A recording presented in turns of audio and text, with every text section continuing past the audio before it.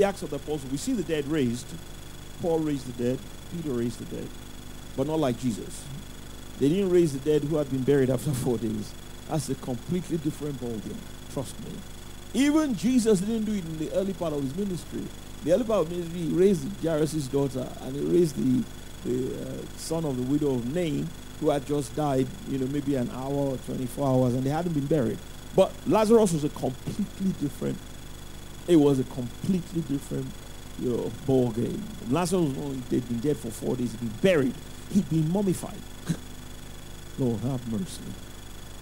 Because they had bandaged him up, And after all that, God brought him out.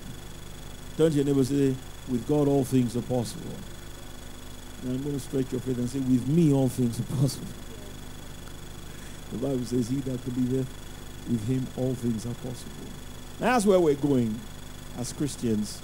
And it's that level of anointing and the power of the Spirit of God that will close this age. And that's a truth that so many Christians seem to be either willfully ignorant of, or just want to ignore.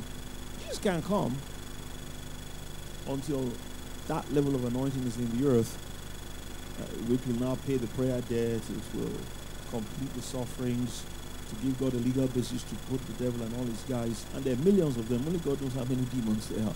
When I say demons, I'm not talking about, I'm talking about principalities and powers, fallen angels. There are lots and lots of them. So you can't just build a case against one. You have to build a case against all of them. So all of them at one level are allowed to attack the saints to build a case against each one.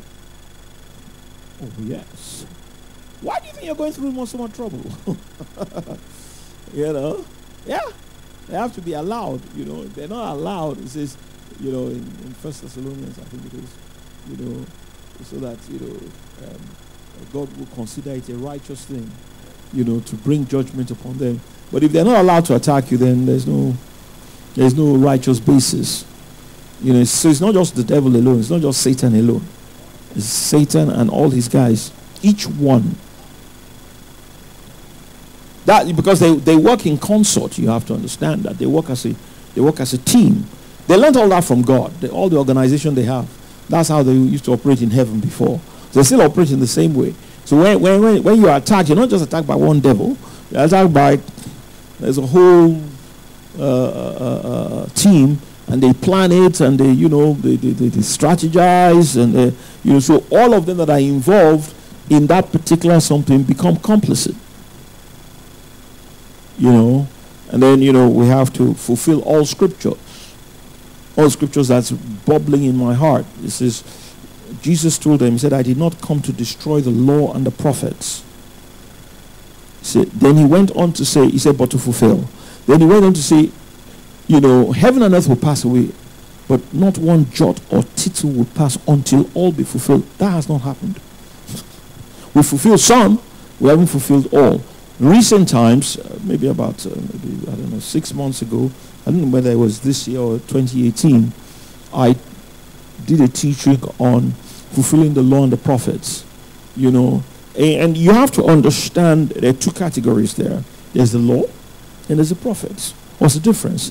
The law speaks of the ceremonial observances of the Mosaic law, basically the animal sacrifices. So those animal sacrifices are fulfilled in the New Testament by our prayers. I taught on that 2005, 2006, on the spiritual sacrifices of the Melchizedek priesthood. So for us to fulfill the law, we have to fulfill the spiritual sacrifices of the Melchizedek priesthood, which will include the sin offering, the peace offering, the meal offering, and the burnt offering. We're doing that already because we have that understanding. Now, not everybody's doing that, but some of us who have understanding are already practicing that. We're already fulfilling all those offerings. We're filling the sin offering, when we confess our sins, that's sin offering. Jesus' name I have life, that's the peace offering. The meal offering is praise and worship. The burnt offering is tongues, groaning, travail, because it burns out the sin nature. But that's just one part. What of the prophets? fulfill the law. And when you do those, when you fulfill those spiritual sacrifices, it is the power that you generate from that will cause you to walk in love. The Bible says that love is the fulfillment of all the law. So you can't really walk in love without the wisdom of God, the compassion, the power of God, and all that is generated by those spiritual sacrifices of prayer. You can't walk in love without prayer. Forget it. It's not going to happen. Praise the Lord. That's why so many Christians aren't walking in love. It's not just human emotion and all that. Then you got the prophets. Now, the fulfillment of the prophets, that's the law is the foundation. When you're walking in love, you're fulfilling the animal sacrifices. That's the foundation that will now cause you to get the spirit without measure, or the power of God in sufficient measure that you can now use to fulfill the prophets. What does that mean? You're going to fulfill everything Moses foreshadowed. You're going to fulfill everything, let me say, we. Because individually we won't, there'll be different groups, that'll do different things. But when you take all of us together with the power of the Spirit without measure, fulfill everything Enoch prefigured. Every character in the Old Testament, even into the New Testament, even as up to the Acts of the Apostles, are shadows. What they did are shadows of what we are supposed to fulfill today at the close of the age. So you're supposed to fulfill what Moses foreshadowed, fulfill what Joshua foreshadowed. For example, when I just had my birthday, my 60th birthday, my wife and Pastor Fred gave me a word about, the seventh day and, the time of rest. 6 years, 6 decades. My seventh decade is a decade of rest. And God has spoken to me too, so they just, God used them to confirm it. But something very, very important there that I was reminded of, and it is that, you've got to be a practitioner of the Word of God for those fulfillments to come into their full physical manifestation. They just won't happen. So you find the Lord Jesus Christ, you find Paul, we look at all of them. They are all shadows of what you and I are supposed to fulfill in the end time and fulfill them in their fullness. And all that must happen. Jesus can't come until all that's happened, because he said so. And the Bible says scripture cannot be broken. He said, until I come. So all of the prophet, we've done the law, and then all of the prophets, everything, Moses, Joshua, Joshua, for example, the Bible says he would divide the land. And when God called me many years ago, I didn't even know all of this then. I didn't know the Bible as much as I do now then. I was just a young Christian, my first year as a Christian. And that word just came to me. He said, you will, just like Joshua divided the land, you will rightly divide the word for an inheritance for the people. I'm just understanding it now better and practicing it. So that's just an example. So each of us, there are things in the law, in the prophets, that you're going to fulfill. Elisha, Elijah, those things we do when we are at the end of a service. Enoch, Joseph, Moses. Joseph, for example, financial. That's still coming. We haven't done it yet. Where the church will control the finances of the world. According to Joseph, and according to Deuteronomy 28, it says, you will lend to many nations, you will not borrow. All of that must be fulfilled. And it is as we fulfill all of that, that the last part of it, which would be the discipling of the nations, when every tongue, tribe, and kindred would have had a witness of this glory of God, this manifestation of the sons of God. No, they won't see it on television. They'll see it live. Praise the Lord. It's not just television. We use television a lot. We're going to use internet and all of that. But we have to take it, boots on the ground. We've got to take it to the people. Every tribe, tongue, and kindred on the earth, they will be visited by the power and the glory of God, by members of a perfect church that has grown to the measure of the stature of fullness of Christ and is manifesting the power of God, the full anointing as well as the borrowed anointing, at the same quality. The quality will not be less than what Jesus did. And then it will go beyond it, according to the Lord Jesus Christ. It says, the works I do, you will do, and greater. Now, those things are difficult for people to believe. And I don't blame them. Well, I blame them and I don't blame them. I don't blame them because, when you look around, you haven't seen that. So it's difficult for people to believe it because if you look at our experience in the last 2,000 years, you haven't seen that much of that. Not talk of people, greater. So that's the reason for all of these things. And so we need to have all of that at the back of our minds, and it should be the motivating factor. The Lord speaking to me recently about motivation. We talk about motivational messages. Now, motivational messages are not bad, but they're bad when you substitute them for spiritual messages. In other words, the purpose of the motivation for what we call motivational messages is money. It's secular success. Have a good business, make money, and all of that. And it's not wrong. It's just that it's just a very small part of a bigger picture. And when you now make it the main picture, then it becomes wrong. But God wants us to be spiritually motivated. I'll share 2 scriptures with you. Number 1, the Bible says, I wish above all things that thou mayest prosper and be in health, even as thy soul prospers. But the question is, why does he want you to prosper? Why does he want you to prosper even as your soul prospers? Why does he want you to prosper, and why does he want you to be in health? You have to answer that question. Is it just so you can have a lot of money and you can be in good health? Yes, but there's a reason. It's because you have an assignment. If you are not prosperous and you're not in good health, how can you take the gospel to all the nations? So the motivating factor must go beyond just wanting to make money just for money's sake, or wanting to be successful for ego's sake, or for the pride of life, which is what motivates most people. Most people are motivated because I want to do well so that people can applaud me, so that people can praise me. That's what Martin Luther King Jr. called the drum major instinct. Everybody likes to be praised and to be appreciated and all of that. And even that is not wrong, but if it becomes an end in itself, then it becomes wrong. Why do I want all of that? So that I can do the will of God. Because when I'm strong and I'm healthy and I'm prosperous and I have money, then I can do what I like, in a sense. But I don't do what I like, I do what God wants.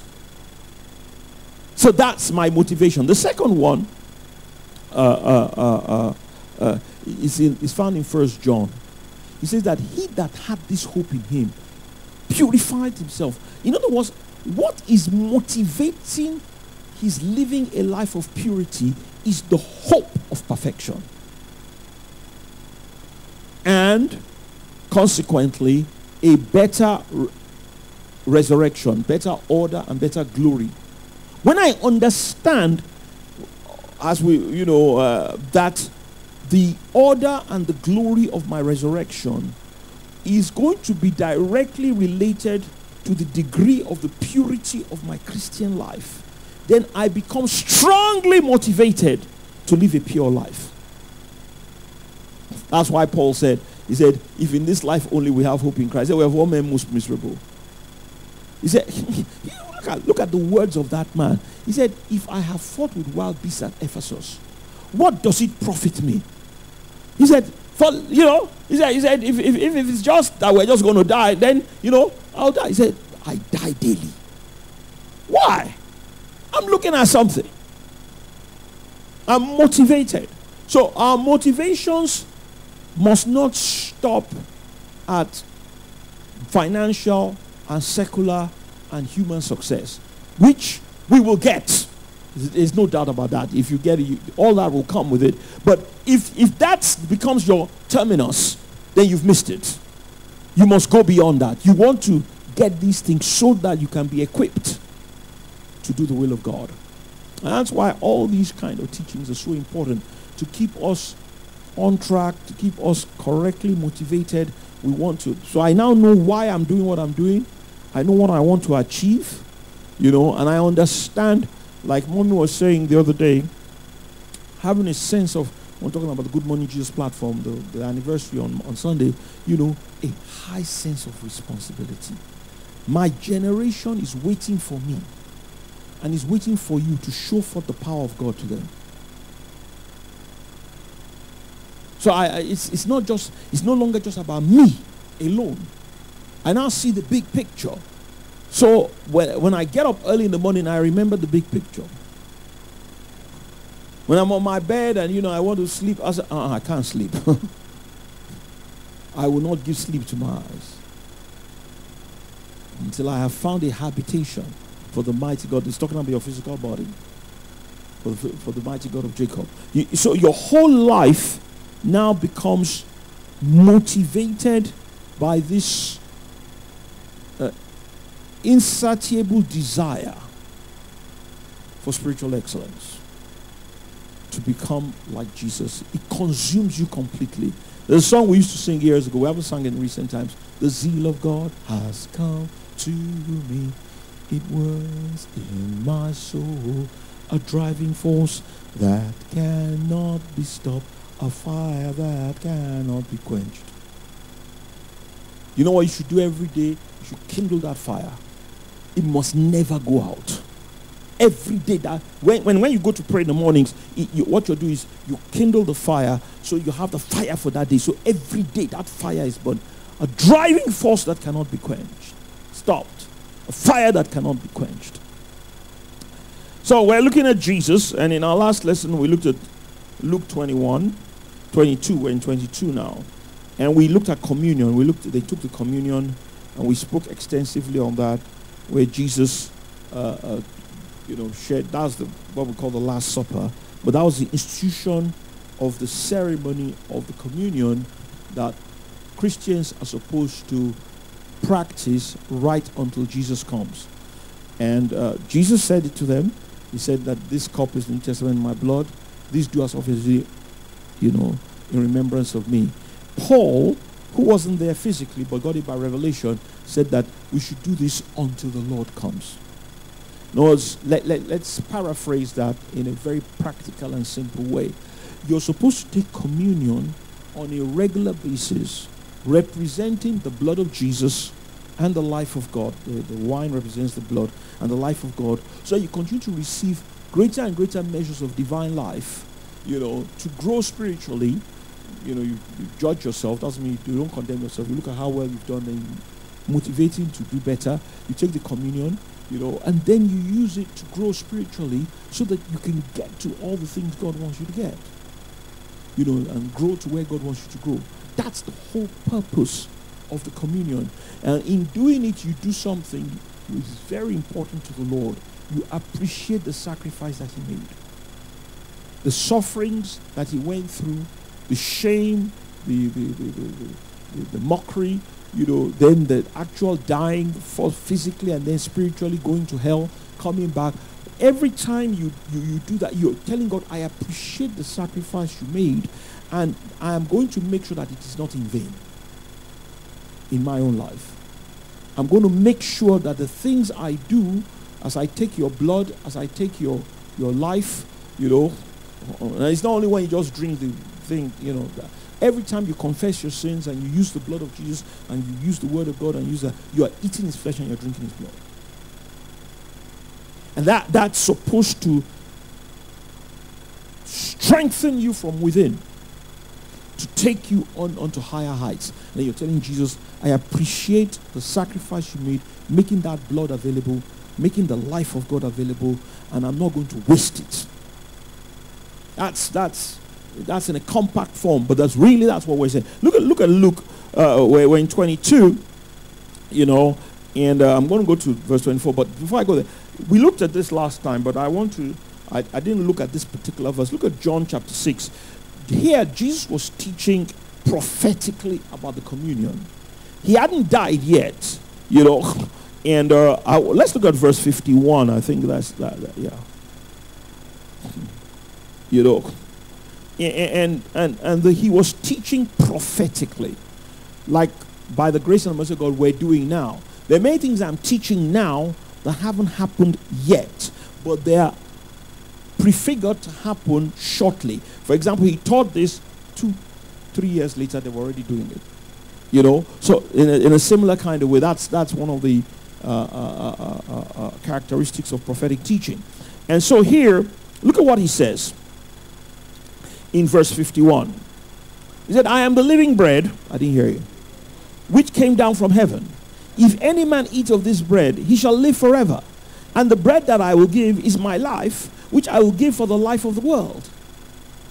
He wasn't talking about physical bread. He wasn't even talking about just when you eat bread at the communion alone. It included that, but it went beyond that to using, the word of God as the bread of life from which you can get the life of God.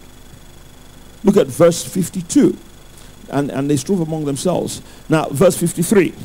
I'll just quickly look at that. 53 to 55. It says, then Jesus said unto them, verily, verily, I say unto you, except you eat the flesh of the Son of Man and drink his blood, guess what? You got no Zoe. The life of God there is the Greek word Zoe. Zoe.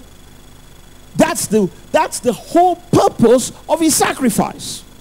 His sufferings on the cross, the beating of his back, the stripes on his back, the blood that he shed, he's dying, he's going to hell, made two things available: the blood and the life of God. That's how we get eternal life. And we get it by the ceremony of eating the bread and drinking the wine and using the word of God subsequently. You know, you can't be eating communion every 5 minutes, praise the Lord. Hey, we do it maybe once in a week, sometimes once a month, like we do it once in a quarter. The important thing is you have to do it regularly. And then, in between, you use the word of God to eat his flesh and drink his blood. Next verse. 54. Whoso eateth my flesh and drinketh my blood hath what? So the purpose of eating his flesh and drinking his blood is to get what? Eternal life. Without it, no eternal life. And I will raise him up at the last day. Verse 55, I got to stop there. I won't go. For my flesh is what? And my blood is what? That's what's going to give you eternal life. And sadly, most Christians, you know, they limit it sometimes just to the communion table. You know, when they come to the church maybe once in a week, or in some places they do it once in a month, you know, and that doesn't end there. That's just a physical ceremony which you do by faith and you do get life, but then you should continue the practice of eating his flesh and drinking his blood using the word of God. Constantly, you should eat his flesh and drink blood every day. Every 6 hours, praise the Lord. You clean with the blood, you roll with life. That's what you're doing. And you're telling God, I appreciate what you've done. And like it says in Isaiah, we quote it often here, you know, it says he will see the travail of his soul and he'll be satisfied. So when he looks at your life, you say, it was worth it. It was worth the sacrifice. This person appreciates what I did and he's taking full advantage of it. And he's growing so that he can manifest my glory. Then it was worth my sacrifice. When people don't do it, he says you're guilty of the body and the blood of the Lord. You don't appreciate the sacrifice. That's what it means to take the communion unworthily. You don't appreciate the sacrifice. You don't appreciate what he did. You're not taking advantage of it. Very, very important. Luke chapter 21 now. We stopped with the communion in verse 23, I believe it was. Luke 22, excuse me, and verse 23. That was that's where we stopped. You know, this way he was saying that one of them was going to betray him, which very sadly happened to be Judas Iscariot, who did it, like we all know, because of money. You know, we looked at that last time. And you know, Jesus is such a nice person. I have it in my notes here. You know, he knew Judas was doing all of this rubbish. He never exposed it. He could have. He could have sacked him long ago. Hello? Did I got rid of him? Hello? But he didn't. In the hope that he will change. But sadly, Judas, like some of us today, sadly, thought that the fact that God didn't say anything meant that God didn't know or God didn't care.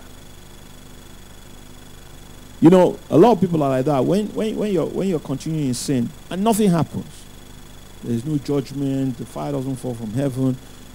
If you're not careful, you're lulled into a false sense of security. That, don't mind them. God doesn't even mind. When God doesn't talk, be afraid. When God is quiet, when you're doing something wrong, and it seems as if you're getting away, that you're standing on thin ice. It's because he's long suffering and just should never be mistaken for weakness. The long suffering of the Lord is salvation. He's giving you a long rope to be able to change. And when you don't change, oh wow. It says suddenly, God's wrath and God's justice will just come. I don't know what happened with Judas. He probably felt that, when I think about Judas, and I like to think about him not in a negative way, certainly not to be like him, but to learn from his life and his experience so that I don't fall into the same kind of thing, and I can also teach other people like I'm doing now so that we don't fall in the same kind of trap. When I think about Judas, I've thought deeply about him over the years. This was a guy who was with Jesus just like the others. The 12 were the closest to him. He had the 72, but the 12 were the closest to him. He saw miracle after miracle after miracle. Not only that, he knew Jesus was God, connected to the Lord. He knew Jesus would be picking information. Jesus would tell them things, go and fish. The first fish you catch, you will find a gold coin in his mouth. Use that to pay our tax. Won't you be afraid of such a guy that if you are stealing from the bag, he will know? A person who can tell that the fish has a gold coin inside his mouth will not know if you're stealing from the bag.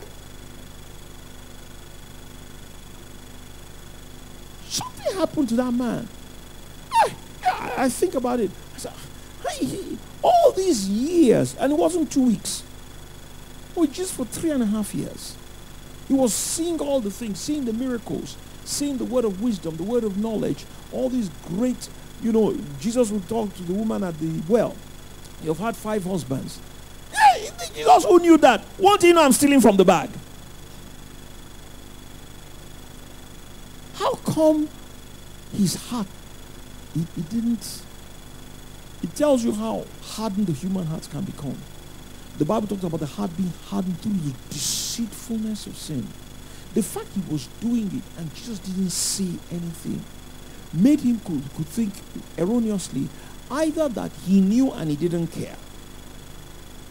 Doesn't matter. We have plenty of money anyway. Yeah, they had a lot of money. What Judas was taking from the bag didn't stop the ministry from going on. It didn't stop them from helping the poor, feeding the brethren and all of that. So he probably thought, he has plenty anyway, so it doesn't matter. He was greatly mistaken. If it's wrong, it's wrong. Oh. I want to say a word to you about this. We're talking about Judas and we're talking about the hardness of heart. If you exercise your heart in covetousness and dishonesty, it will cause your heart to get harder and harder and harder. Don't do it. Even if it is a small thing and it appears insignificant. Even if it's a small thing, it may not be hurting the person you're doing it to. You must not use that as justification. After all, I only took 10 naira and they won't even feel it. The fact that it is wrong and your conscience tells you it is wrong and you continue to do it will destroy your conscience just as much as if it was 1,000,000 naira. It's not the amount. It's the principle. It's the honesty. It's the dishonesty.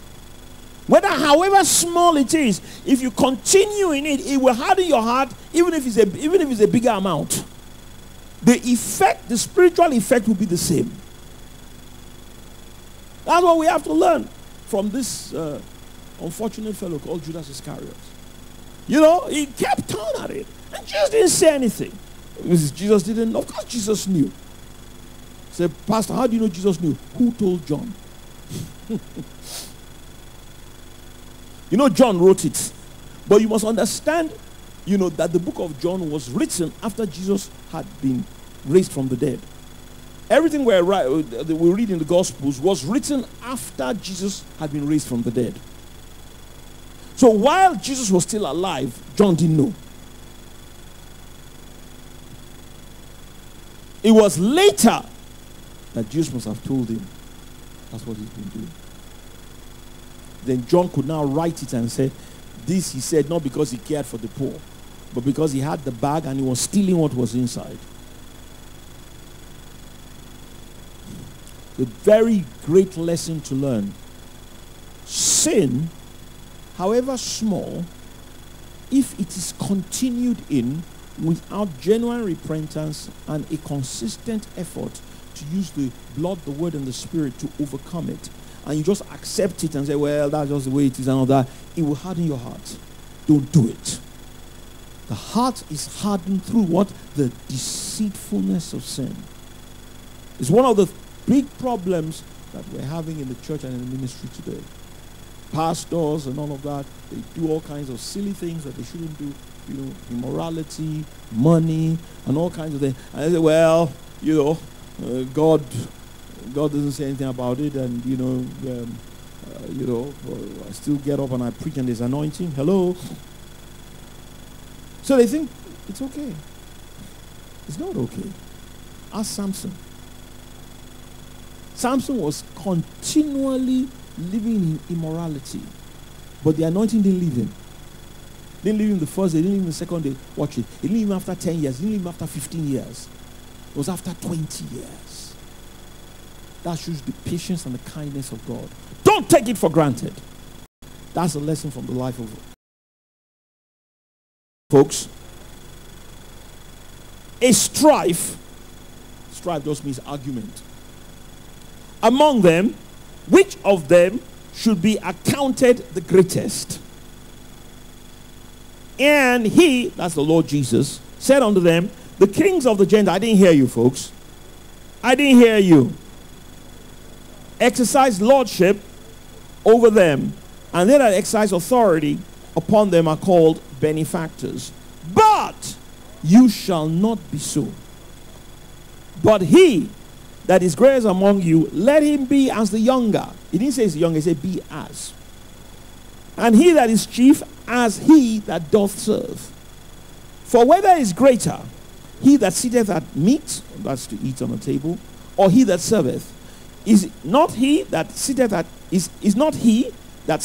meat, but I am among you as he that serveth. Yea, ye are they which have continued with me in my temptations. That's all these 3 years. They were with him, for all these different persecutions and dangers that he went through. Watch this. And I appoint unto you a kingdom. Glory be to God. As my Father hath appointed me, that you may eat and drink.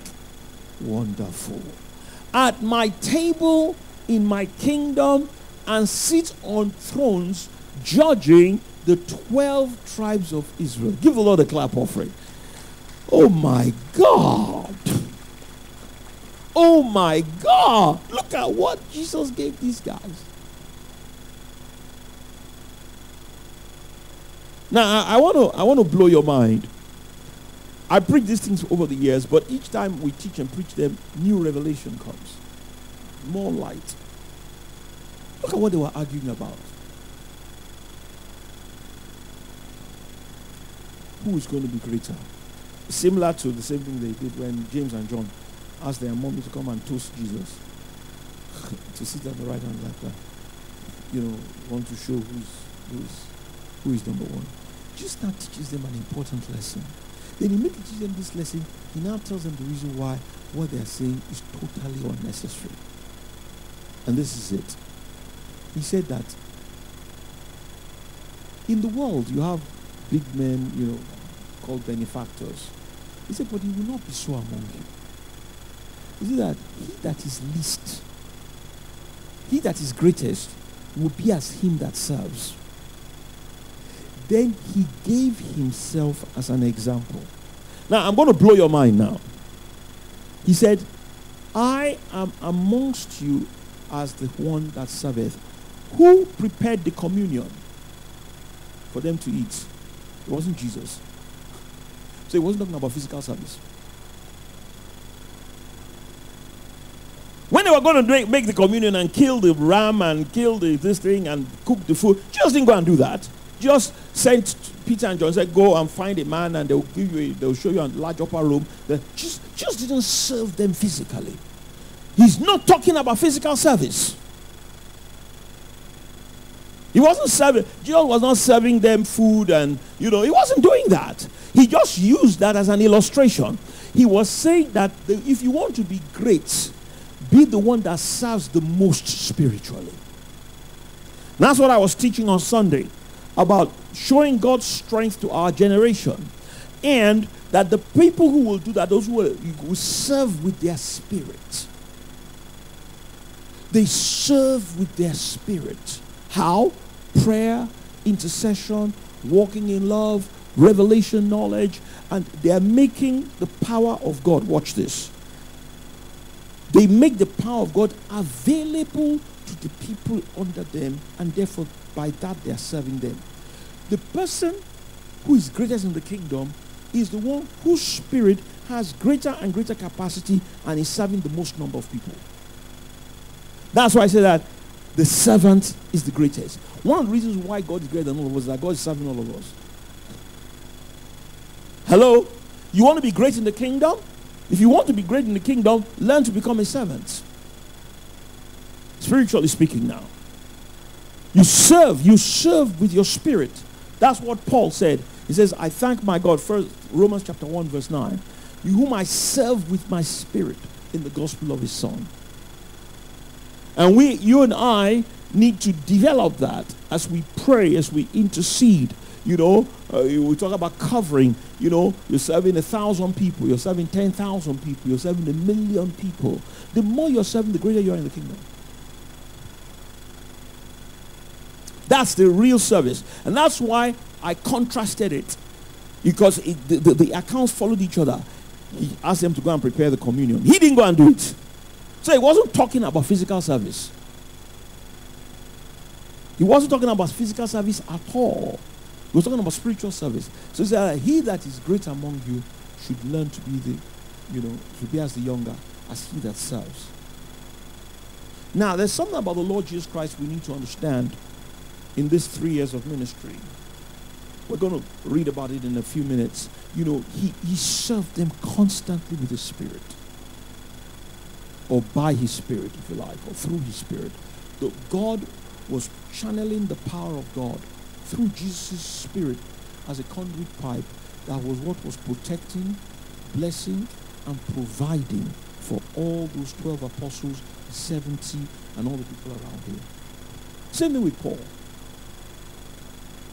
That's why, nothing ever happened to any of them. The only unfortunate casualty was Judas Iscariot. And I'll tell you the reason why as we go along. And it wasn't because Jesus didn't cover him. It was because he didn't receive the covering. God is such a... And the other amazing thing about this account, I just burst into laughter when I saw it. They were competing. Who's going to be the greatest? Who's going to sit on the right hand, on the left hand? Jesus said, no. If you want to be great, learn to serve. Then he said, you know what? Every one of you has a throne. You already have a throne. Your throne cannot take away from the other person's throne. He said, I point unto you. So the competition was totally unnecessary. Each person already had a throne. He said, I've given you 12 thrones to judge all the 12 tribes of Israel. And including Judas. Judas had a throne.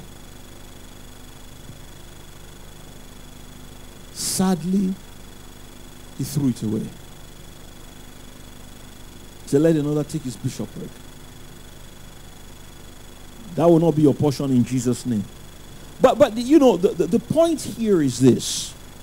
It is foolish to compete. It is ignorant to compete, to be envious. Your destiny is secure. Your throne is secure. My throne cannot threaten my wife's throne. My wife's throne cannot threaten Pastor Boega's throne. Hello? Hello? The problem is we're not heavenly minded. So we're only looking at here. You know, I appoint unto you. The Bible says that he that overcometh will I grant to sit in my throne. There are a lot of spaces on the throne. When we see 24 elders, just a sample. There are lots and lots. The Bible says we are seated together with Christ in heaven. Everybody, watch this, everybody has a throne. The problem is if you don't develop spiritually, you lose it. Which, sadly, was what happened to Judas Iscariot. You can lose it, but it's already, from the day you are born again. Let me use a natural illustration. The Queen of England is the Queen of England. She sits on the throne. The day Charles was born, Charles is her firstborn. We call him Prince Charles. He's called the Crown Prince. It's what? There is no argument. Whenever his mother dies, it's Charles who's going to become king. In a similar kind of way, the day you get born again, you already have a throne. That's who you are. You're a child of God. Not only are you a child of God, you're an heir of God. It's already set. But you must be prepared for it so that you can be worthy to sit on it. God is not going to give the throne to somebody who is not developed. It's going to cause problem. That's why people lose their thrones and their destinies. But if you do what you're supposed to do and grow, you will get it. And another person's own cannot threaten your own. As I was preparing this afternoon and praying, God gave me a picture. He said that, and he showed me like a kind of, like a chain, you know. You see, there were all people who are ahead of you, and there are all people who are behind you. Now listen to this, it will set you free, and it will bless you. In your Christian life, you didn't drop from heaven. There will always be people who are in front of you, and then there are all people who are behind you. Now watch this. If the person that is in front of you is doing well, and you help them to get their throne, so to speak, or their crown, because you help them and you are behind them, you can see all the things they did, it's going to guarantee you will get your own. So it is in your interest, it is to your advantage to help the people in front of you get their throne. Then that guarantees you getting your own, and the people who are coming behind you will get their own. So if everybody has the right attitude, everybody's going to be fine.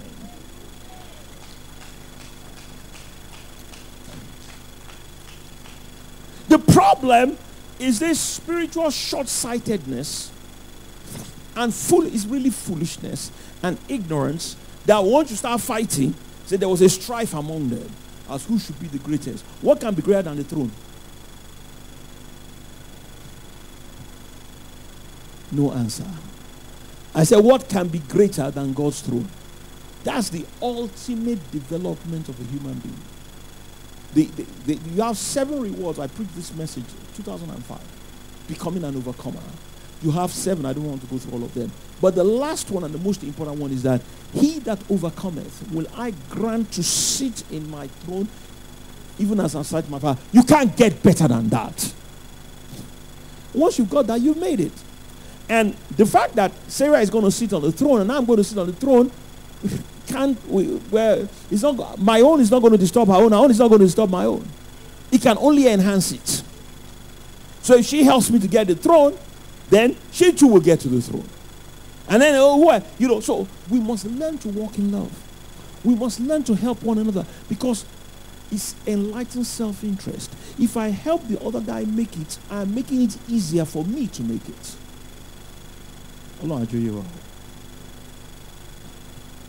you get it?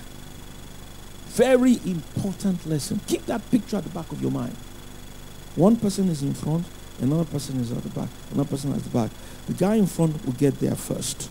But it's not going to disturb the guy who is coming behind because he will learn from the other person and then he too will get there. And then the other person that's behind him will also get there. The only people who don't get there are people who try and pull down the people in front of them. And if you try and pull down people in front of you, you won't be able to pull them down because God is going to help them.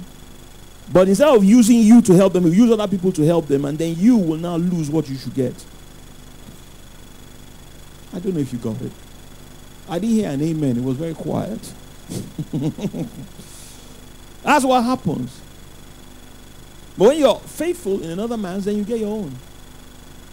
If you're not faithful in another man's, you can't get your own. I heard a man of God say this many, many years ago. It has stayed with me. And I've preached it. I've used it to preach many times ago. It has come to me again. Joseph's dream was locked up inside the dream of the butler and Pharaoh. So the only way Joseph could get his dream to come to pass was by working on the dream of others. You will never get your dream if you don't work on the dream of others. Your dream is it's locked inside the dream of others that God has put around you. It's a deep spiritual truth. If Joseph, watch this, if Joseph did not interpret the butler's dream, he would never have got to Pharaoh. Now, watch this. The interpretation of the butler's dream was not instantaneous with Pharaoh's dream. There was a time interval. That's where people fail. He worked on the butler's dream, then nothing happened. The butler didn't remember. 2 full years. Why? God was working on Joseph. Because Joseph himself had to be worked on. Hello, Joseph. Turn to your neighbor and say, God's working on you. God's working on me. Don't be in a hurry. And say, don't be in a hurry. So Joseph, he used Joseph to interpret the dream of the butler, the dream of the baker. He was faithful in that, and then God didn't do anything. Waited 2 years. Then it was after 2 years the butler now remembered, and then brought out, and Pharaoh had his dream. Then said, oh, there's a young Hebrew. Then he went to now bring Joseph. So it wasn't one dream, it was 2 dreams. You have to serve others. And sometimes it will be more than one person. To help them to fulfill their dream. Because your own dream cannot come to pass until their own dream has worked. It was the butler's promotion that opened the door for Joseph to get before Pharaoh. Without the butler, Joseph would not have gotten to Pharaoh. It's a deep spiritual truth. That's why this question of faithfulness and loyalty is intrinsic in the kingdom. You break that law, you self-destruct, so to speak, as far as destiny is concerned. Maybe not heaven, but at least destiny. Like I shared the other day about Joab. Joab should not have done what he did. No matter what David's faults were, and David had his faults. We all know David's faults. But he should have been faithful like Nathan. Nathan was aware of David's faults. Very aware. In fact, it was Nathan who rebuked David but he never rebelled against David. The Bible says, rebuke not an elder, but entreat him as a father. Immediately Nathan pronounced the judgment. He said, you are the man. Then he said, don't worry. God has put away your sin. You will not die. He said, but the child, And then, they made it up. That's the right attitude. Joab's attitude was one to destroy. He was one to try and, make a mockery of David and all that. And God didn't like that. And Joab's name is not among the mighty men of David. The day I checked that thing, I was amazed. Joab, he was the captain. But his name was not there. Uriah, who died, his name is there. Go and check it. Uriah's name is among the mighty men of David, who David killed in battle to get his wife. But in heaven, Uriah never lost his reward. Give the Lord a clap offering. You know that man, I'm going to see the reward God is going to give Uriah when we get to heaven. You know what?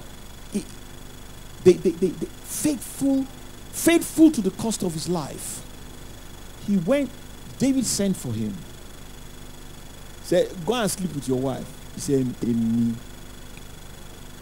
Only my Lord Joab and the armies of Israel and the ark of God, they are in battle. Then I will now eat. I will go and sleep with my wife. He said, God forbid. He stayed in front of David's house throughout the night. You can imagine the inconvenience with all the cold and everything. Faithful to because what David planned was that if he slept with his wife, then the pregnancy will look as if it's Uriah's own and not David's own. In those days, they didn't have DNA. When David saw it didn't work, that's when David should have known that God is on his case. He now sent a letter to who? Joab. Joab Nilowo Dimeru. Joab. He knew that the kind of person who can do that kind of work is Joab. Send a letter to Joab. He said, put him in the hottest part of the battle and let the guys withdraw from him. You know, Joab. And Uriah didn't read the letter. The letter was given to Uriah to give to Joab. These are, when you read your Bible, these are the things you need to be reading to change you and the kind of person you are. Would you have read that letter? You know what? Many of us would have read the letter.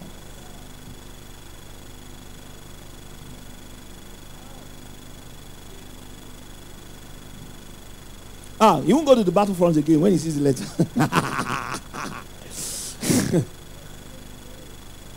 Faithful unto death.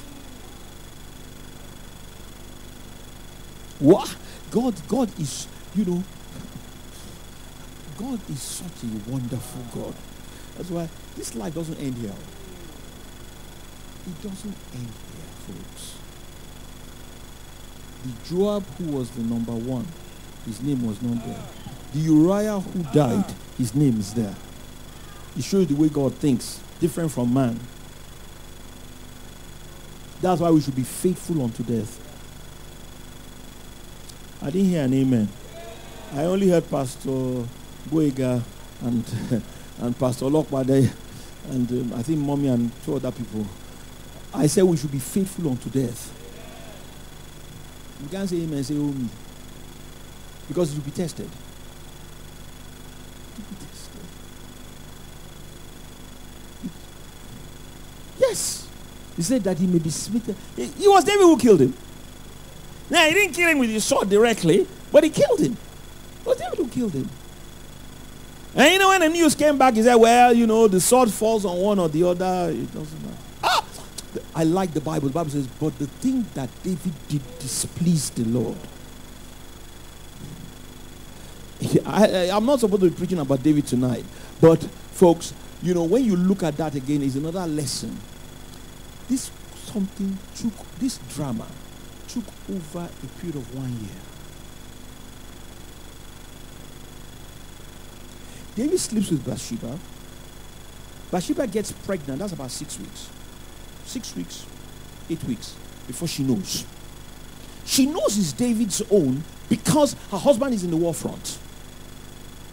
And she's not slept with anybody else.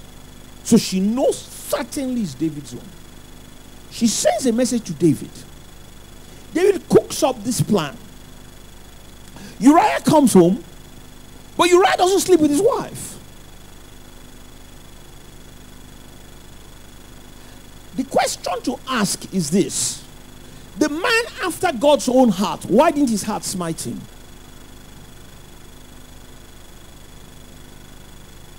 Hold on, Shanu.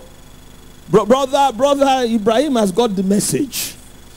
Yeah, this is a man after, I'm not talking about any funny person. I'm not talking about, Ammon or Manasseh. I'm talking about David. Amen. You want to ask, that's a question you need to ask. How come his conscience did not strike him at that time? Immediately something is terrible here. He plans the boy's murder. Uriah is killed.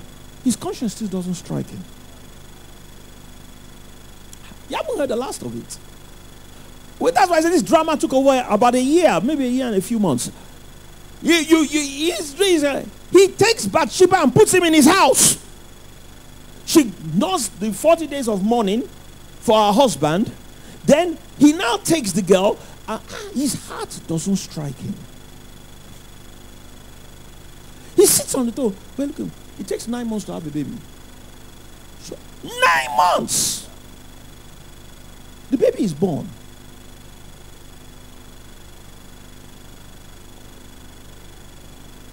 It is only after that God now sends Nathan to him. It wasn't 2 weeks. It tells us about our heart. That you can keep something wrong in your heart and keep it there for, even if you love God. A man after God's own heart. Why is it written? It is written for our admonition, unto whom the end of the world, that you have to watch your heart. With all that David knew about God, with all the revelation. This is a guy who's written the Psalms, written revelation knowledge. All this didn't happen when David was a young boy. It just happened when David was in his late 50s or early 60s. This Bathsheba affair. It happened. By that time, David had written the Psalms, written revelation knowledge, everything, The question is, God is telling us that if it can happen to David, it can happen to anybody. That's the lesson. So keep your heart with all diligence. What I said earlier on, even small things, don't continue in them. The problem is not making a mistake. The problem is continuing it. If you do it, quickly you withdraw your step. But David didn't do that. He continued.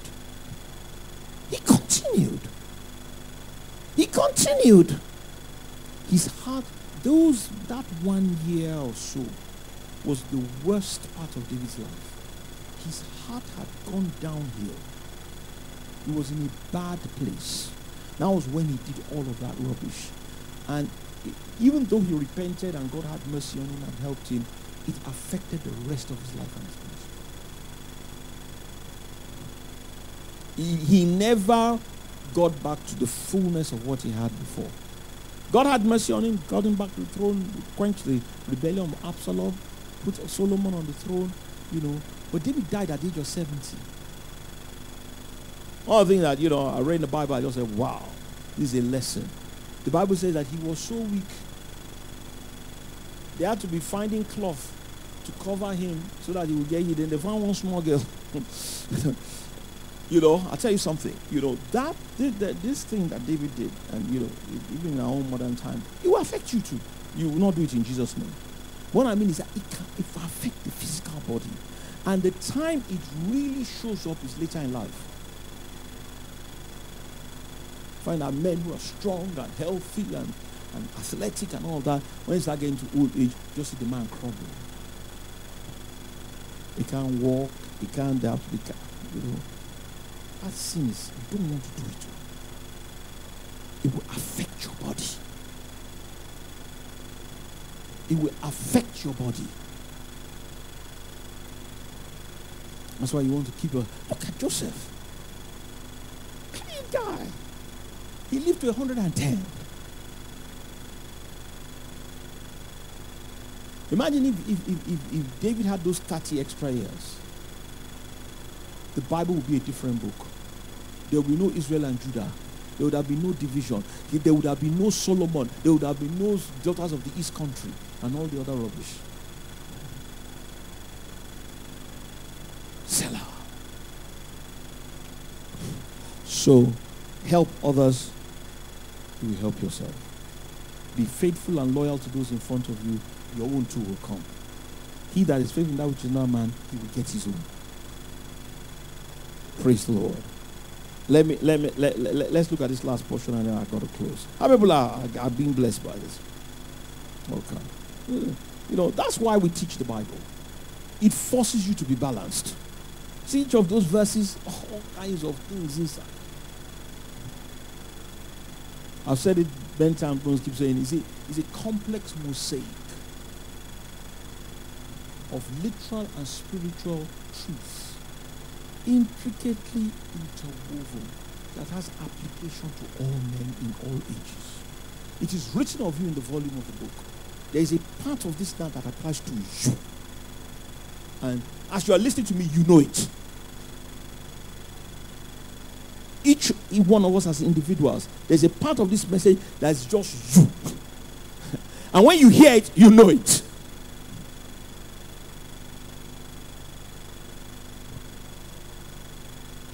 Jesus help me. So he told them, all of you have thrones. So you don't need to compete among yourselves. That's verse 30. That you may eat and drink at my table in my kingdom, sit on thrones judging 12 tribes of Israel. It doesn't get higher than that. So there's no point competing and trying to fight each other and striving and arguing and all of that. Verse 31. And the Lord said, Simon, Simon. I didn't hear you folks. Behold, Satan has desired to have you, that he may do what? Sift you as wheat. 22:31. 22:31. Oh, praise the Lord. Everybody say, and the Lord said, Simon, Simon, behold, Satan hath desired to have you, that he may sift you as wheat. But, turn to your neighbor and say, this is the good news. I have prayed for thee, that thy faith fail not. And when thou art converted, strengthen thy brethren. And he said unto him, Lord, I'm ready to go with thee, both to prison and to death. You know what? He was sincere. Peter was not, he meant what he said. But he didn't have the spiritual power to go through it, like many of us. I will do that, but you don't have the spiritual capacity. It's just talk. When the rubber hits the road, you can't go through it. You need there's a certain amount of spiritual strength and power that you need to go through certain things. Verse 34, and that's going to close here. And he said, I tell thee, Peter. Look at how he switches from Simon to Peter. Another message for another day. He called him Simon at first, then he called him Peter. For those of you who don't know, the name his daddy and mommy gave him was not Peter. His name was Simon. Peter was the name Jesus gave him. And it means rock. Stability. Simon means reed. Unstable. So when he was talking about his instability, he used Simon. So he said to him, Peter, the cock shall not crow this day. Let me paraphrase that and put it in its proper context this night. At the time we are talking about, they have eaten the Passover. Usually they kill that thing around 5 o'clock in the evening when there's something. They had gone to the upper room, maybe around 6, 7. It had got dark. They finished eating and everything.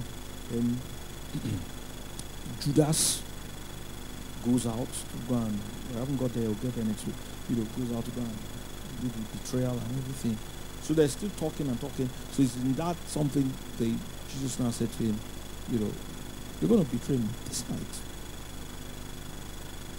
Because 12 midnight, it will become a new day. By the time they came to arrest him in the Garden of Gethsemane, they probably got to Gethsemane around 8:30, 8:39. Just pray for 3 hours. That will take us to 11:30, almost 12 midnight. By the time he's arrested, Peter follows him to the high priest's house. By the time they get there, it's about 1 a.m. or 2 a.m. in the morning. It's what's called a kangaroo court.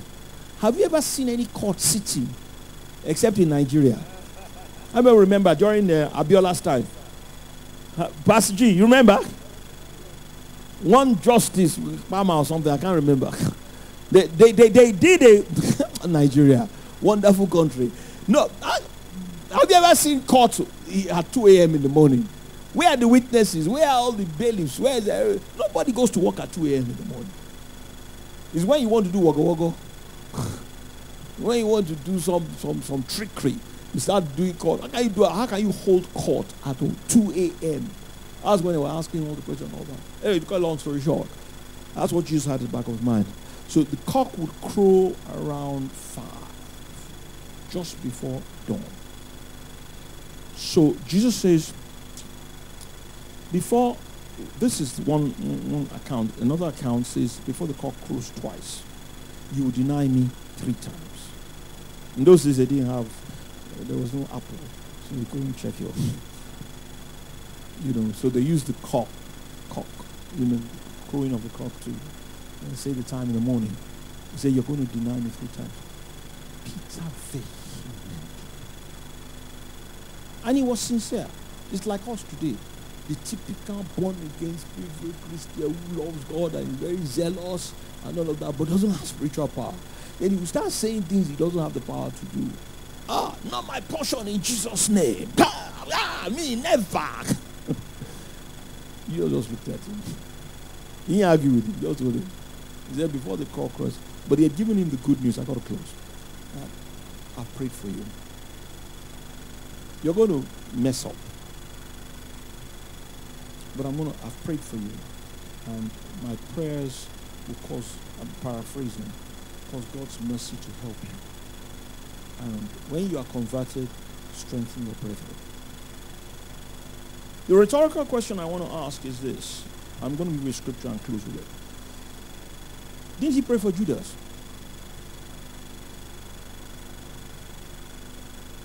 Of course he did. He prayed for all of them. He didn't pray for Peter only. He prayed for all of them. Look at John chapter 17, verse 12. This is Jesus' prayer. John 17, verse 12. Jesus' prayer. Now, this is what Jesus said. He was praying to God the Father. And he said, while I was with them, he knew he was going to die. This was, the prayer in Gethsemane. And, I kept them in thy name. I didn't hear you, folks. Those that thou gavest me, I have kept. That's all the 12, the 70. And none of them is lost. But the son of perdition, that the scripture might be fulfilled. He kept all of them, including Judas. He kept all of them under that covering. In thy name. What is his name? His character. So he was praying for them every day. Love, joy, peace, long-suffering, gentleness, goodness, faithfulness. That thing was covering. They were in the name. They were kept under that spiritual covering. Including Peter, including Judas. Now, there's a Yoruba saying, and then my wife also makes it. In fact, I remember this when I was praying this afternoon. And I said I was going to share here. She used to say it like this over the years. She says, you need to have an open wound. Then Yoruba say, Omotoba shipa nyembe. That means it is the child that raises his hand that the mother can carry. The covering was for everybody, including Judas. everybody had an open wound except Judas. So that power could not work on his behalf. It was not because he wasn't prayed for. It was because he could not receive because of his attitude. He kept stealing from the bag. He kept doing, his heart got hardened and hardened and hardened and hardened. So even when the lights came, there was a block and the thing couldn't enter. That's what happened. And that's why our attitude determines, like they say, our altitude. Keep your heart altitude. It was the heart. It was Judas. Judas hardened his heart and hardened his heart. So when Jesus even prayed, he said, I kept all of them. While I was with them, I kept them in my name, in thy name. I used the power of God through prayer and intercession. I kept all of them under the covering of your character. That's why those things are spiritual forces. Love, joy, peace. They're all spiritual forces. And it can cover you, just like you cover, a covering. You can provide a covering and a protection. And all of them had it. Oh, which one of them didn't have faults? Is it Peter that didn't have a fault?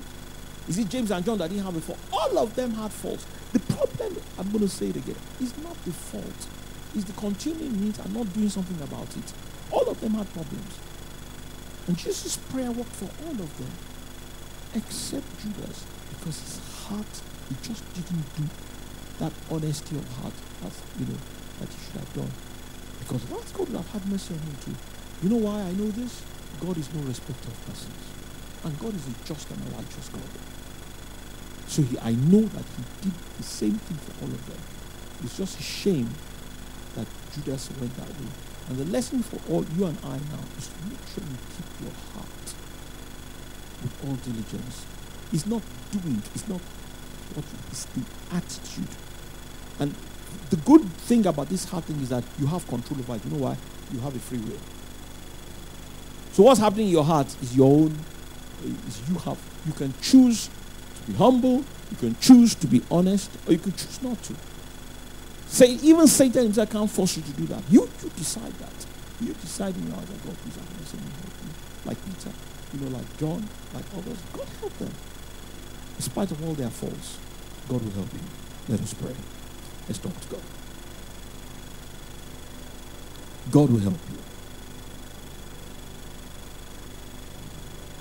These are great lessons that are inside the scriptures for us to learn. Learn from David, learn from Judas, learn from Joab, learn from Uriah. Great lessons. Great lessons. Thank God we are the wonderful generation that, the end of the world has come. So we have an advantage no other generation has. We can look back. They had things to look back, but not as much as we do. So we can do far better. We can do far better. We must do far better. You shouldn't make the mistake of David. You shouldn't make the mistake of Joab. You shouldn't make the mistake of Judas. You can learn from it. So these are written for admonition so that we don't make those same mistakes. That's the whole purpose of reading the Bible, preaching the Bible, studying the Bible, so you can learn, then you can take advantage of and learn from those mistakes, and then you can take the power of the Holy Spirit, eat his flesh and drink his blood. You can have power to overcome all of those things. Talk to God. You are the peace that guards my heart, my help in time of need. You are the hope that leads me on and brings me to my knees. For here I find you waiting, and here I find relief. so with all my heart So with all my heart I worship, and unto you and unto you I sing. Lord, you alone deserve all glory. You alone deserve all praise.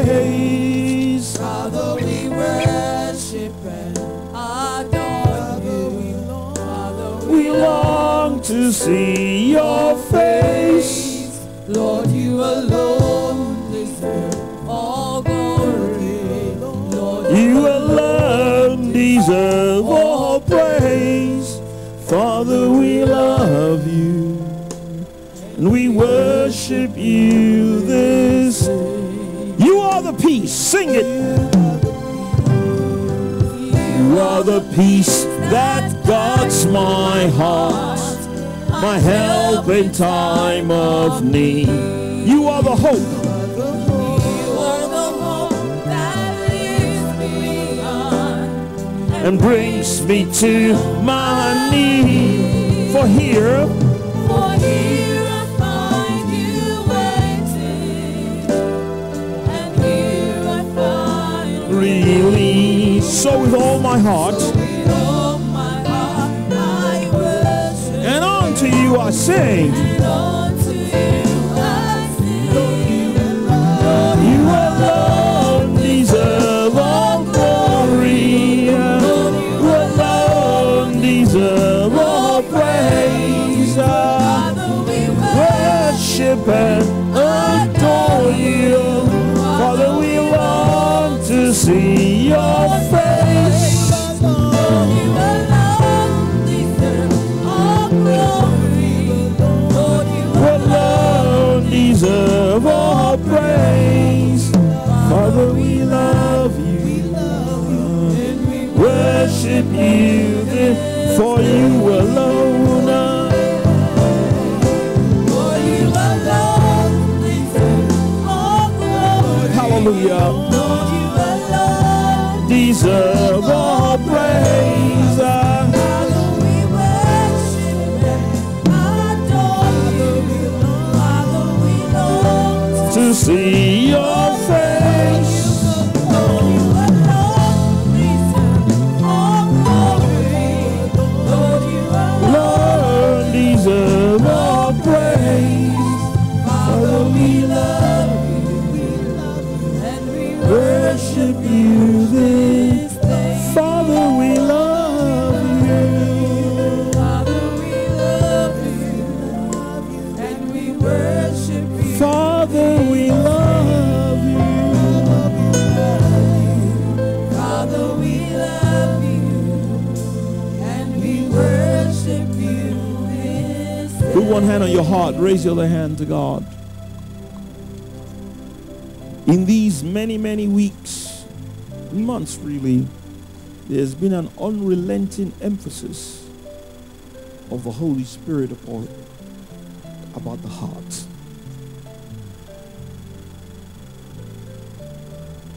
We're going to pray together in a minute. I just want you in your heart. Talk to God from your heart. You may not even be saying words, just your thoughts. Just say, Lord, I love you. Help me. God never turns down a cry for help. Never. Never. Even the man in unbelief. He said, Lord, help thou my unbelief. And he helped him. The man was honest enough to admit he had unbelief. He said, if thou can help us, if I can do anything, Jesus said, all things are possible to him that he was a rebuke. The man said, Lord, help my unbelief. That's all God is looking for, folks. I've walked this thing enough to know this. The Syrophoenician woman, he called her a dog. There is not meat to take the children's bread and give it to dogs. The woman responded with the right heart attitude. She said, yes, I'm a Gentile and we're dogs. And it's true. He said, but even the dogs get the crumbs. Immediately, Jesus helped her. Be honest. Talk to God. We're going to pray in a minute. Be honest. Talk to God. If you're hypocritical, say, Lord, help my hypocrisy. If you're whatever it is, just say, Lord, help me. Have mercy, help me. Don't hide it, oh. Because God knows it's there. You're not saying it for God's benefit, you're saying it for your own benefit. That's it. That's the way forward. Say, who shall ascend unto his holy hill? He that speaketh the truth in his heart. Psalm 15, Psalm 24. Who shall ascend unto the holy hill of the Lord? Raise that hand. Put the other one on your heart. Say, Father, we confess our sins, so we clean with the blood. So we clean with the blood from all unrighteousness. In Jesus' name we have life. Lord, have mercy on us as we pray. Father, I thank you for your word. I thank you for your word that has come to me this evening, reminding me that it is your will for me to sit on your throne. That's my destiny. But you have also shown me tonight that my dream is locked in the dream of others. Help me, Lord. Have mercy on me to take joy out of helping the dreams of others. Help me to be faithful in that which is another man's, so that I will finally get that which is my own. Oh God, oh God, oh God, give me the heart of a servant. Help me to use my spirit as a conduit pipe to serve others. Lord, help me delight in serving others. The more people I can serve, the greater I become in the kingdom. Help me. Help me. Help me to be a servant at heart. In Jesus' name.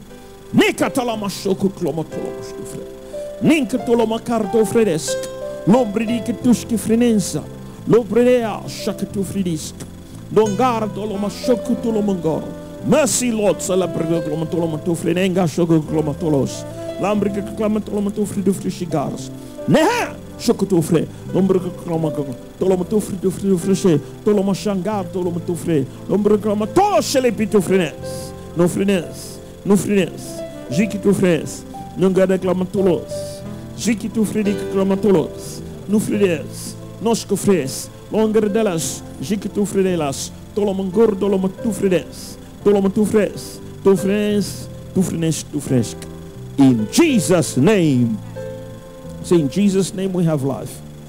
Father, give life to our spirits now, and that in a measure that is more than enough to enable us praise and worship God effectually and fervently as we worship God now with our offerings and as we minister unto the Lord.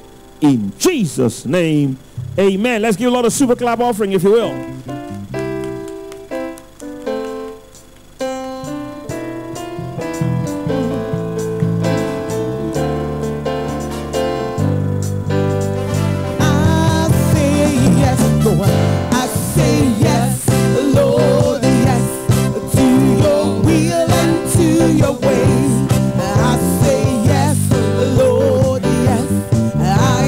Trust you and obey as your spirit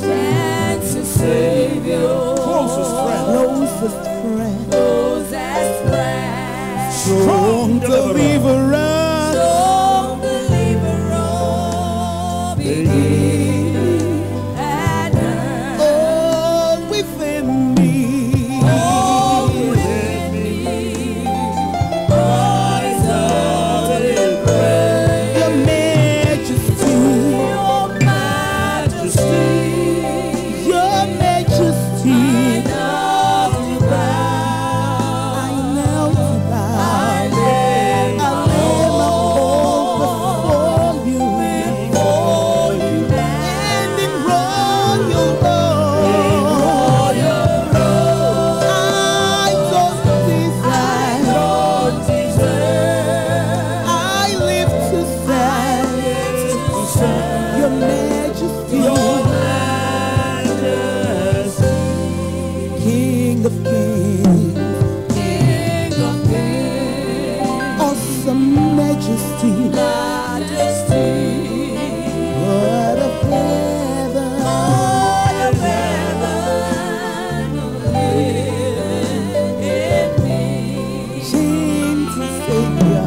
gentle Savior, my closest friend,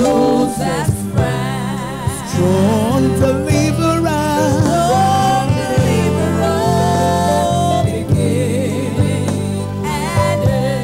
all within me. Rise out in praise. Your majesty, your majesty, I know to bow.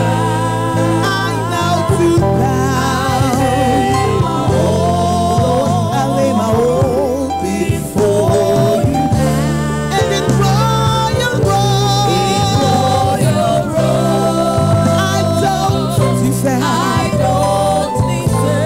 Lord, I live to serve your majesty.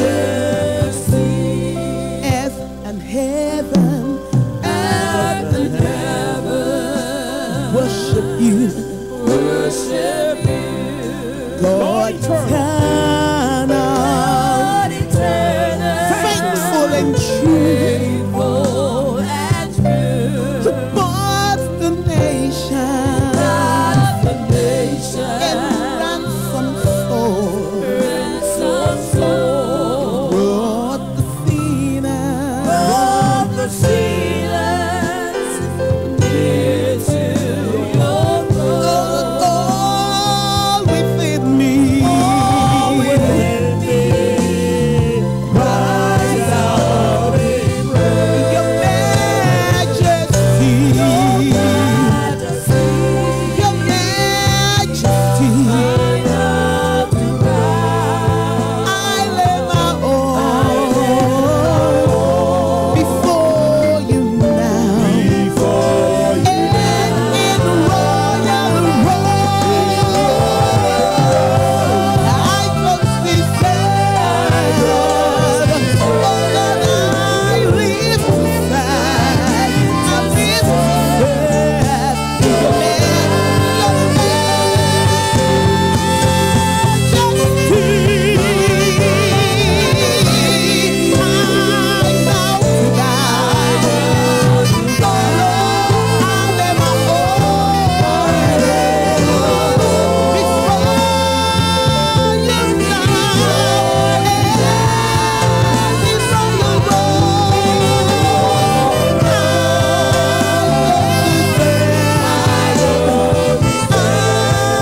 live to serve your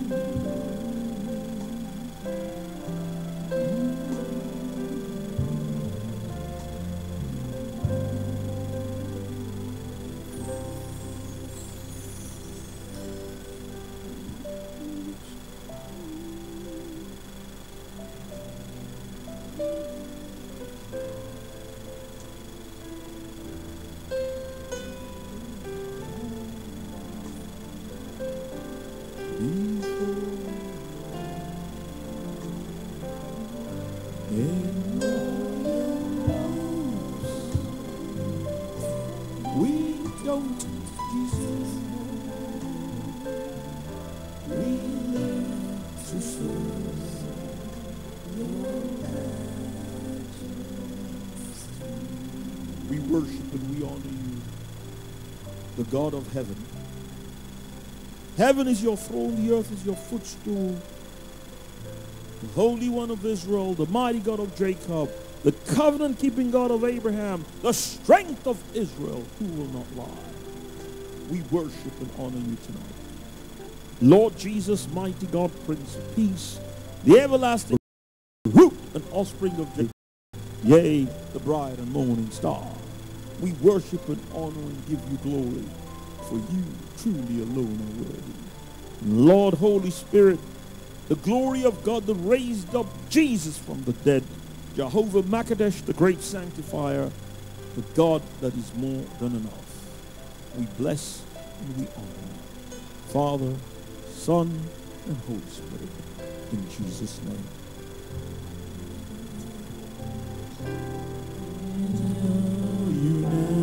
In royal robes, In royal robes, we don't deserve. We just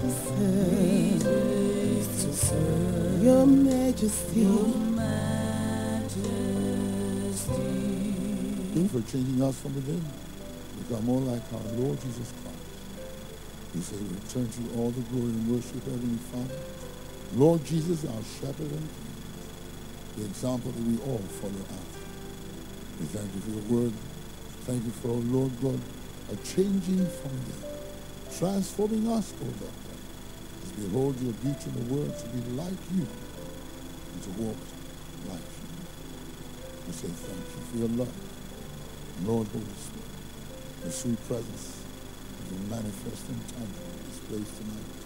We know it's not everywhere you choose to visit. We thank you because you have chosen to come this evening and to tabernacle here with us, causing us to hear the mind of Christ, causing us to be changed from within. Lord, to be, Lord, more like Christ as we leave here tonight in the world we came. We are deeply grateful. We take absolutely nothing for granted. We ask you to come, Lord, and continue to work in us, with us, and through us, to will and to do all of our Father's will, and to finish this course that has been laid out for us. We thank you, Father. We thank you, Lord Jesus. And we thank you, Lord, Holy Spirit. And as a token of our love and gratitude, we come to bring these tithes and offerings unto you, Lord, to worship you with the same. Present them to you first. Lord Jesus, you are the high priest of our tithes and offerings. We come to bring these tithes and offerings to you that you also might have somewhat to offer. And we worship you with them. I should receive them with our love. And please, Lord, help us present the same to our Father also with love. And so, Father, we thank you for everyone you've been able to give into the offering tonight. We ask that in your mercies, in your loving kindness, you look down upon us and grant each one a full return, causing us to have good measure, pressed down and shaken together, running over of knowledge, of understanding, of wisdom and skill. We ask you to give us divine guidance. Grant us strength with ability and favor with you and the sons of men. So we'll continue to prosper, to excel, and thereby increase and have even more with which to worship you next time around in the name of Jesus. Father in heaven, for those who sincerely in their hearts wanted to give tonight but were not able to do so physically, we plead for mercy. You who give seed to the sower and bread to the eater will grant them seed that they too might sow. And as they sow their seed, we ask that you also grant them, Lord, and cause them to become established in the principles of seed planting and harvesting, giving and receiving, so they will reap a continual harvest and never again have to come before you empty-handed in the name of Jesus. Lord, for our fathers who are custodians over these funds, we ask that these same blessings be ministered unto them with wisdom to manage and disburse these funds judiciously for the furtherance of your kingdom upon the earth, for the glory of the name of Jesus, and for the blessing of humanity. We give you thanks and worship and honor, our God, in the name of Jesus. To put your tithes tonight, kindly raise your hand, a physical, symbolic, a highly significant act of faith and patience. And Father in heaven, for those who have come to worship you, bring them the first fruits of the increase in obedience to your word tonight. We command an open heavens over your lives in the name of Jesus. The Lord cause a fresh release of the power of the Spirit upon the ground of your hearts in the name of Jesus. And the Lord rebuke the devourer for your sake. He will not destroy the fruits of your ground. Neither will your vine cast its fruit before its time in the field. But rather, the granite house will bring forth abundantly, spiritually, materially, and financially in due season. For the Lord makes you a delightsome land, and all nations call you blessed. In Jesus' name. Father, we thank you. Lord Jesus, we thank you. Lord Holy Spirit, Lord, you can live. We return to you all the honor, all the glory. In Jesus' name we pray. Amen. Amen. Hallelujah.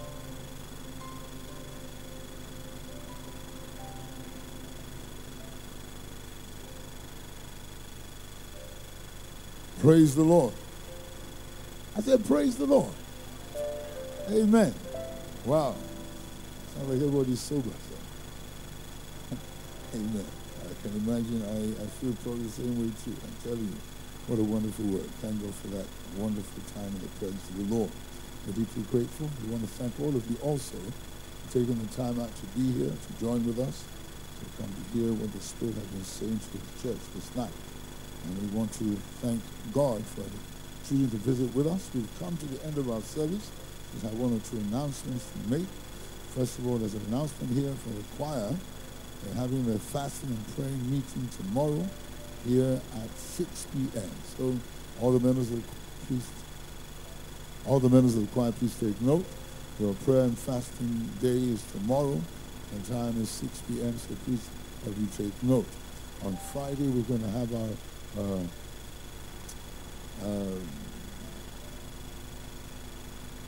not just the Paris, the Zion City, forgive me, how can I put it? Zion City Fellowship will take place on Friday evening, and so please let all the members of the Zion City Fellowship take note. So 5:30 p.m., and there's a 1 hour before at 4:30 p.m. Please invite your friends so they come to hear what the Lord is saying in Zion Church. And the Zion City Fellowship on Friday evening. Also on Friday evening, we have the leaders and carers meeting at 6 p.m. in the upper room. And then every single morning between now and Sunday and continuing, we have our early morning meeting with Good Morning Jesus. Amen. Hallelujah. We had our first anniversary on Monday. Amen. And the new year has begun. Amen. As we want to continue in that vein and increase and expand our borders and enlarge our coast. So we're inviting you to invite others as you can. As you can see, we start at 5 o'clock. Well, you can't see. Okay, can we put up the announcement, please? Good morning, Jesus. Thank you. Start at 5 o'clock in the morning. There's a 5 to 6, and then there's a 6 to 7. We're invited to come and join both if you can. And if you can, at least make sure you're there for the 5 o'clock. And like Pastor says, please make sure you try and wake up a little bit earlier so you can pray a little bit and prepare your heart and your spirit to be maximum participator of the prayer meeting that you're going to be a part of. So please, where's the announcement? Please, can you put up the announcement? Good morning, Jesus. Thank you. Hello. Okay, anyways, Good Morning Jesus, 5 o'clock to 6 o'clock every morning, 6 to 7, 5 to 6 and 6 to 7 for the WAT and GMT respectively, every morning until Jesus comes. Amen.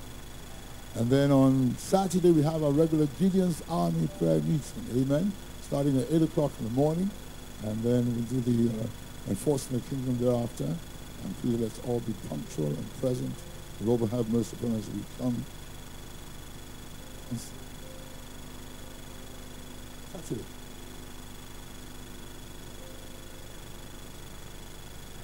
Okay, so Saturday morning at 8 o'clock in the morning. Then we have immediately after that, the Gideon's Army prayer meeting. Immediately after that, the Enforcing the Kingdom prayer. So please let's all take note, be present, and let's be punctual. Lord will have mercy upon us in the name of Jesus. Amen. We'll now take the grace and fellowship as we close to the benediction of the fathers. Amen. Shall we arise, please?